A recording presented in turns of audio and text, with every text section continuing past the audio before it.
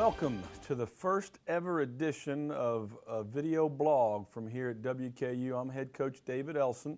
We're going to do this on a weekly basis, and we're going to do it from different spots throughout our brand new $50 million facility that is still being completed. As you can see over my shoulder, one of the things that is being worked on today is they are laying Bermuda sod on our practice field. It is the finest Bermuda sod that you're going to find. It's irrigated, and it is going to be a great natural grass practice facility for us.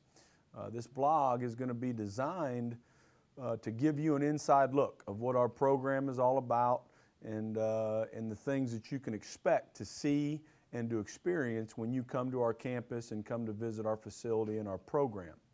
Next week, we'll start in a different spot to show you what this facility is all about and how it's going to help you become the best player and person that you can be. Look forward to seeing you next week.